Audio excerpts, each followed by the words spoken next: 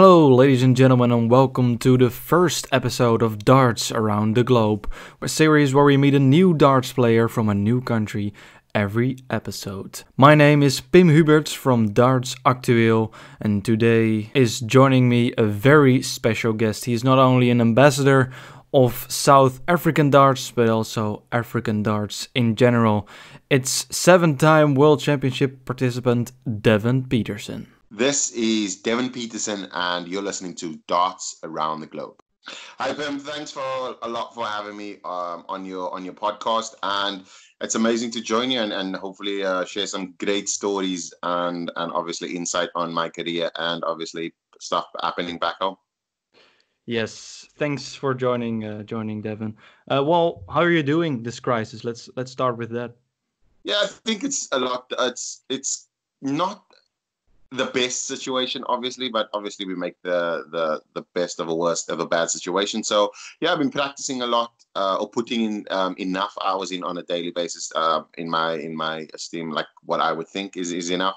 And yeah, the online darts has taken off, so you get a lot of online requests to play games, and you can actually play everybody and anybody at different levels as well. So I'm still playing against players amateur level and like an exhibition style. And today I'm playing with a team in a competition which is 16 teams, 2 PDC players in each team.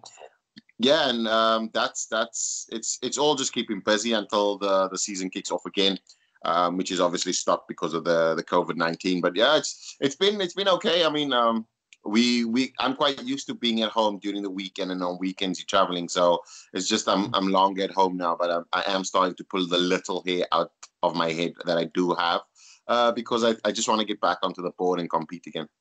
Yeah, what a lot of players say is that because there's no real end date, they don't know the next tournament they're gonna practice for. Does it make it more difficult for you to really practice like you used to do? Yeah, in the beginning, I think it was like that because it was so uncertain, and everybody was saying that September is when we're going to return, and so on and so forth. So I went through kind of a few weeks of not kind of putting in solid practicing, but now I'm just kind of practicing till I in my head I'm looking at next week. I'm starting to compete, so I'll practice hard for that week as if I'm going to compete, so that I'll be ready for the weekend, and then I'll take a break maybe on the Sunday, and then back again as if I'm going to compete for the next week. So just staying mentally focused all the time. Yeah, that's kind of my remedy to that, and just making sure that I'm mentally prepared. You had a great season, 2020 season start at least. What do you think of this big break now? Is it difficult for you, or do you think, well, I can spend more time with my family now? It's fine. It's Look. The thing is my I know the not the sudden burst of form, but the consistency of the form has started in 2020, and also playing ton averages and getting noticed by many people. But I know that it's come. This has been in the works for the last 2 years. So I've been practicing it really well, but just not putting it over into the game. And fortunate for me, with my new sponsorship with Trinidad and Condor, their equipment has elevated my ability and my potential, and now it's coming to show to form basically. And I think that the stop came at the right time because I was on such a high, and I think that I just needed to comprehend exactly what was happening and just make sure that my level of consistency is maintained. So the break for me came at the right time because now I could kind of hone my skills, get used to playing at that level consistently, because I know that when you're playing at the PDC, pressure does build up, and that's why you see a lot of players obviously perform at a level, but then they also then dip off at some point because the pressure is so much, and you kind of start messing in your head. So yeah, I think it was a great break. I didn't expect it to be this long, but I don't think it will affect me massively. I'll probably just need a few games to get back there and then just continue. But my practicing has been amazing, so I'll just take it from there. Well, that sounds perfect to me. Let's go to the subject where this podcast is really about, and that's about global darts. We go to South Africa. Yeah, where did you start to play darts? How did you start to play darts? So my dad, George Petersen, he our family, my dad's side, they had a team, and my dad has been playing for 50 years now. So darts has always been part of our family. But generally, my brother used to play football, and I wanted to be an aspiring footballer, and quickly realized that football, you need to be an exceptional talent to obviously play at a very high level, which obviously I aspire to. And then I shifted over to darts, and darts then obviously was a real escape for me, in the sense of the area that I grew up in. There was a lot of gangsterism, drugs, drug abuse, and so on and so forth. But that is the general consensus of the area. The area that I grew up was nothing like that. So for me, basically, I took to darts because the family obviously played, but I put in loads of time into the game itself, and quickly realized that I could actually move on. And then in 2009, I think it was, I won literally every single trophy available to me, and that would be the second time. And then I thought, well, let me try and move over to the UK and play professionally. And it was always a dream of mine, because we used to watch DVDs and see the likes of Phil Taylor, Eric Bristow. Eric Bristow was more on VHS cassette. Andy Fordham, Chris Mason, Kevin Painter, those are the cassettes I had. And then we started getting DVDs, and then, my aspirations was to become a professional. And then came over in 2000, and I think it was 2010 season, for the World Champs, and then stayed and became a professional, which was a dream come true for me, and still living the dream currently now. Yeah, well, what a great story. Going back to the darts in South Africa, did you start playing? Are there any bars or clubs like you living now in England, or is it a little bit the same, or is it totally different in South Africa? It's completely different. We don't have a lot of bars. We don't have the bar culture. A lot of it is very homely. So, yeah, ours was played at like sports halls, and just recreational halls, basically, and kind of in different areas. And generally, when you get to darts, it would be somebody that introduces you to darts, because darts is not obviously broadcasted on TV. Now we have streams, so players are more, or people are more are prone to watch it on the stream. But back in the day, there was no, we never used to get darts on. We needed to purchase a VHS cassette or DVD of a recorded World Championships or recorded majors that was broadcasted in the UK and globally. So yeah, it would generally, if you played darts, you'd either be a family member, a cousin, do you know what I mean, a friend, and get really interested. Darts is quite easy. It's easy, accessible, and economic, and you can get addicted to it quickly. Which obviously in my family, darts is always, so every family gathering there was a darts game, or cousins used to play, and so on and so forth. So yeah, I think in South Africa itself, my dad belonged to a club called West Point, which was in Mitchells Plain, where I started my career, in my amateur career. And then, Mitchells Plain obviously quickly became one of the best teams in South Africa. And then we obviously got some great honors and really great players. Many of them represented pro tier level. Some of them even came from Mitchells Plain and played on the PDC stage as well. So yeah, a lot of talent is coming from Mitchells Plain area, which I'm born from. And yeah, it's completely different to what you are used to everywhere else in the world. It's spread over the entire most of the parts of South Africa. I mean, darts, like I said, initially it's easily accessible. So a lot of the times, like the teams that we play against, we have about, in South Africa, with Darts South Africa, which is the mother body of the amateur mother body in South Africa, they have about 5,000 to 6,000 registered members. And then you have unregistered players, which is kind of like, not breakaways, but just people that play socially. So I think in that regard, those numbers haven't been measured, but I'd assume it'd be exactly or similar to what Darts South Africa has. And this is scattered all over. Like if I look at just my area in Cape Town, so you have like, I think there's 10 associations within Cape Town. So for example, every area has its own kind of association, where you will have potentially between 100 to 200 members in an association. And the further you go up, let's say, for example, so Cape Town, obviously being a city, so there's loads of players in that area. Then the further you move out or up towards Johannesburg, Durban, to the left, the northwest. There's the players get less, but the quality there's still a great amount of quality of players as well. So, and we have a national event every single year where you have the top 1,600 players, men, women, and youth as well, all congregate and participate to obviously be crowned the champions of South Africa. So yeah, it's massive, and I think the structure is conducive to getting professionals to another level. It's just we don't have the support culture yet, or the media culture yet, or the paying spectator culture as well. So those three things obviously need to align for us to get to the stage level. But yeah, we're building, and I'm assisting in that area. Next, hopefully 2021, we will launch our JDC Academy, the ICANN African Warrior JDC Academy in South Africa, Mitchell's Plain as well. So yeah, hopefully we'll get some professionals coming through there, definitely aspiring professionals as well. Yeah, well, what I understand of you is that South African darts is actually bigger than most people think it is. Let's go to the start of your career, or at least one of the first big tournaments the people could see you, and it was the South African Masters in 2009. Yeah, you played John Part over there. Yeah, how was that to be on that stage? It was a dream come true, literally. That year I lost in the final to Les Francis.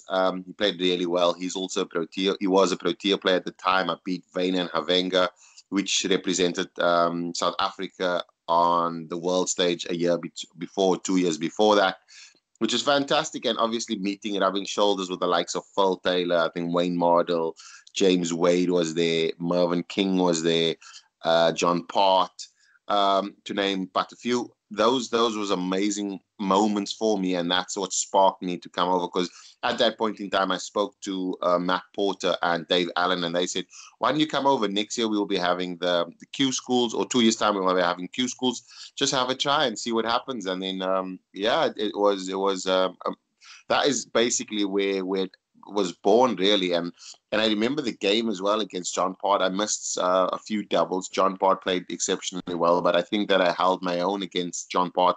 And I didn't play really to a level that I think I can play, but I think that also just the nerves and the exposure and knowing that I'm playing against John Part, which is a two-time world champion, was something kind of new for me. But now it's quite different with me being having, I think it's 7 or 8 years of pro experience, and yeah, competing against these boys day in, day out.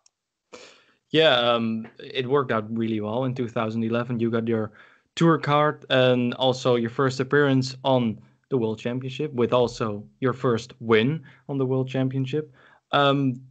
After that, you appeared another 6 times on the World Championship, if I'm right. Yeah. When you're walking in South Africa, do people recognize you? Yeah, well, I think now it's different though. Like back then, it wasn't like darts is not as popular as it is over here. So you're more known here than I am in South Africa for my sport itself.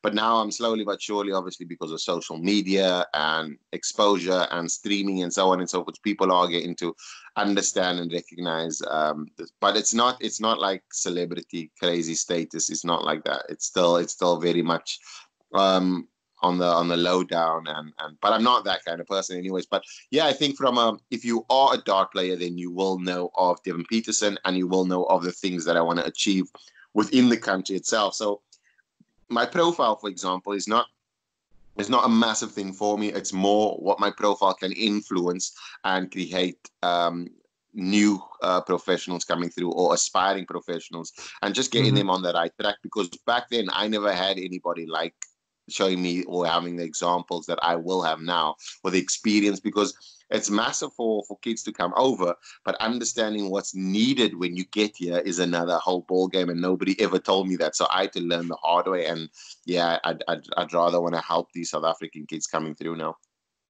Yeah, we're going to talk more about South African development in darts later on. First, I want to go to what I think is maybe, besides the World Championship, the most important tournament for South African darts too, and that's the PDC World Cup of Darts.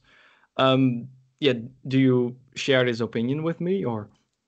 100%. It's one of the areas is which the players can be exposed to exactly what it is to play on a stage, the lights, the camera, the crowd, the also the competing on that level as well, because obviously we've had a whole host of players, the likes of Graham Philby, Liam O'Brien, Vernon Powers, Nolan Ardenser, Sean Hogan, Shaw Peterson. All of these players, I don't think Dion Oliver as well. These players have all then obviously came to the World Cup stage and performed at a level and just showing you exactly what darts is about in South Africa. And I think that the World Cup is an amazing platform because immediately you're not alone on the stage. So you'll have myself as the experienced pro guiding them through the tournament. It's not going to be the best for them, as in they won't take, some of them take to it like a duck to water, but some of the other guys obviously need some mental assistance and guidance and just keeping it all in, because it is a lot to kind of gather if you don't keep your focus. And yeah, I think it's one of the best tournaments we can have as a country, and it also gives us an opportunity to shine as a country together. So yeah, it's fantastic, and I enjoy it as well because we host qualifying events in South Africa which Mhm. gather some sort of momentum towards the World Cup and get people involved, get kids involved watching it. They tune in, they support you from pillar to post. So it's fantastic for just the sport in general and the global appeal that it does get, as well as the exposure within our country itself. Yeah, I think you're absolutely right in that. Well, to link those qualifiers for the South African World Cup of Darts team, I think a big part of that is the last man standing tournament. Vernon Bowers won that tournament last year and got to participate with you at that tournament. Yeah, this year the World Cup is, yeah, we don't really know if it's maybe cancelled. Is it difficult for you to, um, as somebody who is close to the last man standing tournament? Yeah, I think it's quite hard though because it's something that we enjoy hosting. The Last Man Standing was a tournament. The name Last Man Standing came from exactly when I started the first events as the qualifiers to get the players over, and just epitomizes exactly what darts is about. It's individual, and the last man, he's come through a lot of things, and the last man standing is ultimately is the worthy winner. So yeah, Hmm. Vernon Powers played really well. He had massive form that year, and it carried through, and he played really well on the world stage. But this year, I don't know if hosting a qualifier is potentially possible because obviously of everything that's happening and getting a venue and all of those things. So potentially it might just be where there's a selection criteria, or just a player nominated by myself or assisted by the PDC.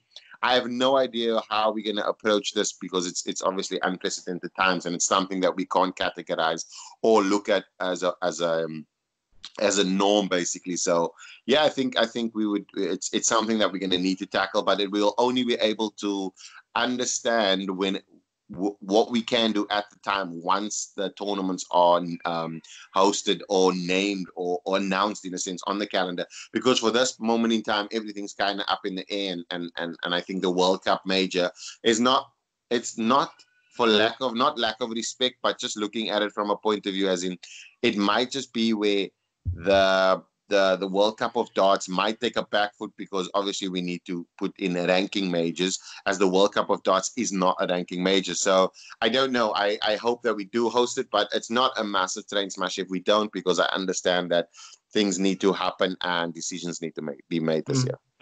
Yeah, well, let's see how that goes. First, bring us back to the 2019 event of the last man standing tournament. Is it slowly becoming a more continental African thing, or is it still a South African tournament? So the difference between the two is because of the World Cup being South African team, it that is purely registered for South Africans only, because obviously we need to have a representation of South Africa. But the World Champs is a Pan-African World Champ qualifier, which incorporates different players. So we get players from Zimbabwe, um, Lesotho, Namibia, all of the outskirts of South Africa, as well as obviously South Africans playing it. So yeah, what we want to do is, because of traveling costs that are so expensive in South Africa, and with it being a third world country, and also not having very not it's quite expensive for the players to travel, and for only one player to get the spot is quite hard. So you really need to get to a level and then compete, and kind of throw in all the chips and say, listen, I'm ready to compete at this level, so I'm going to give myself a chance at the World Champ qualifier. So yeah, I think where we at now is it's definitely has a global feel. The one thing that I need to say is that the support that we've experienced from South Africans have been amazing. At first, we used to have like 150, 180 players competing for the one spot. Now it's at a point where it's very serious. The entry level, the entry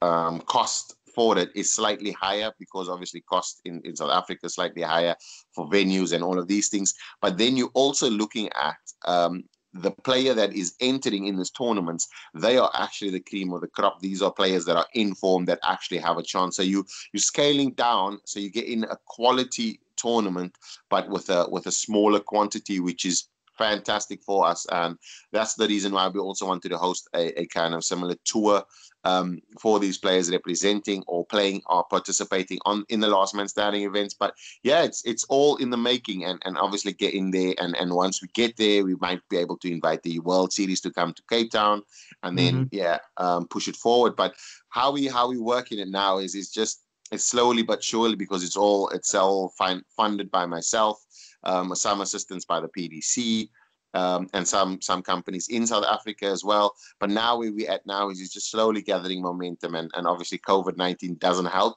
but I'm sure 2021 will be fantastic for South African darts. Yeah, I think those are great developments in South Africa. Let's talk more about African darts now in general. Yeah, we have only seen one African country, which is South Africa, in the PDC or BDO World Championship. Yeah, does this bother you, and how to grow the darts in Africa? The thing is because South Africa has, I mean, Africa has so many countries in it, and it's one of the bigger continents. It's massive though, and for me to, if I look at what I'm trying to achieve, I have to look at a focus point, and because of where I'm from, being South Africa, that's why it's my focus point. I know that the numbers that we have in South Africa are massive with regards to dart players, so that's the reason why I looked at that. What we're looking to do is actually grow it in different areas, like the likes of Zimbabwe, Lesotho, Malawi, Angola, also Namibia. But with that, it stretches our funding, it stretches everything else. So it makes it slightly harder, but we do have plans, and we have had plans. It's just executing them at the right levels and getting them to a point, and finding the right representatives in those countries to actually spearhead it for us, which is one of the toughest things, because obviously at this point in time, it's not a salaried position. So ultimately, people have to give up their free time to actually do this, and this is besides their own darting time plus their family time and work time. So there's only 24 hours in a day, so people find it difficult. And I know that there's loads of, because I've encountered loads of players, because we play in South Africa. We have it's called the African Cup of Nations. It's Zone 6, I think it's called still. And that's where we compete against different African countries. And when we play against these African countries, these players are really good. David Nyemba, he's a Zimbabwean international. Yeah. He's for a long time been an African legend and the godfather of darts in South Africa. And then you've got his son as well, Huberts, Nyemba. So there's a whole host of players coming through, or players that are there in Africa that are really good, that I think that can compete on this level. It's just that making it accessible for them, which is quite hard, because obviously understanding the background of Africa and the poorer communities or underprivileged communities that don't have access to funds and so on and so forth, which makes it difficult. But this is life, and that's why obviously I'm trying with my team back home to kind of spearhead and get more South African and African professionals to the PDC, so that they can experience in the joy of living a dream. Yeah, well, you're already talking about a more continental African tournament. We have seen multiple African countries at the WF World Cup: Kenya, Zimbabwe, Uganda, Botswana, Seychelles, Namibia, and Egypt. Are these also the countries? Well, my first question is: are these the countries where the most development is going on? And my second question is it time for a WF African Cup? Yeah, I think there's definitely, because also how widespread the countries are within on the continent itself, it makes it slightly harder. So there'll need to be sufficient prize fund and all of those things. Because if you look at Egypt to South Africa, it's a massive difference distance. Do you know what I mean? So you'll have to find a central point. So logistically, it's a nightmare. And I think that where we're going to from here is potentially getting in each of those areas, getting the last man standing brand in those areas so that they can host tournaments, so that we can get the cream of the crop and fly them into a central position where they can compete for the top ranks in Africa itself. And this is what we aspire to do, and this is part of our 5-year plan. And also then getting obviously the PDC involved and so on and so forth. But obviously bringing them all together and magnetizing it into one area is quite difficult, and we constantly up against challenges with logistical issues. But I think that those areas that you just mentioned, those are areas that development is happening. And I know that because darts is such a widely streamed or watched sport itself, and easily accessible, everybody or in those areas will probably have a dartboard in a hall or at their homes and so on and so forth, which makes it easier for us now with the online position. So yeah, I think this is probably a perfect time, and it's probably just come from an idea that I'm thinking about now, is probably creating an African online league where you can actually potentially compete online, and then logistically it wouldn't be an issue, which could be a way that we play as well. Well, that's a great development. Let me know if you're going through with that idea. Let's go to one of the last things I want to talk about. That's the PDC Africa qualifier for the World Championship. Um, the last couple of times we mostly saw players from South Africa and Zimbabwe. Is Zimbabwe the second country in darts in Africa, do you think? Yeah, I think the likes of David Nyemba, Kudzi Nyemba, their team that they have around them are really great. Lesotho is also one of them that I know of. I know that, like, I don't really know a lot about the other teams, or the top players, because the top players that I've experienced or played, but looking back now, the last time I played in South Africa competitively was 10 years ago. So there could be massive improvements with other players, and this is the reason why I go back often to find out who's playing well. Yeah, and host the tournament so that you can actually see the potential. But a lot of the potential now is coming from Mitchell's playing and the youth side, and hence us obviously pushing the JDC. But I think that, like you said, now Zimbabwe is definitely and always has been one of South Africa's fiercest competitors in the African Cup of Nations. And yeah, they are continuously our hardest opponent within Africa itself. So yeah, I think that we definitely the birth of different events now and opportunities. So yeah, I think that we could definitely move from here on out, and it could be something crazy that could happen now because of what we're experiencing with the online darts and how easy it is to set up, and just making sure everybody's kind of set up is a massive thing. So yeah, I think that I'm going to probably sit down now after this call and kind of plot that out for me. Well, that's perfect. To end this podcast, the last broad question: if you have to think of darts in South Africa or Africa in general in the uh, 5 years that are coming, what will the future of South African darts be like? I think my vision for it is definitely host having a few JDC academies in South Africa itself, and broadening it out to Africa as well, because obviously JDC will be able to now incorporate an online system where players logistically they compete within the area, but then they attach to a global ranking, which will give them so they don't have to be in a specific place to compete against players, which is a great way to actually rank players that obviously is globally that have a global logistical nightmare, basically, to get to areas like the UK or Europe itself. So yeah, I think that more and more JDC academies, that gives our players a lot more opportunity, and then also from a last man standing perspective and darts in South Africa, I think that we will look at hosting more tour events and also then more majors. But this will obviously come from funding and stuff like that, which is one of the nightmares that we are experiencing. But yeah, I think that our talent is unquestioned, is not, doesn't have to be questioned, because what we have and what we've shown, we do have the talent and potential to obviously become professionals.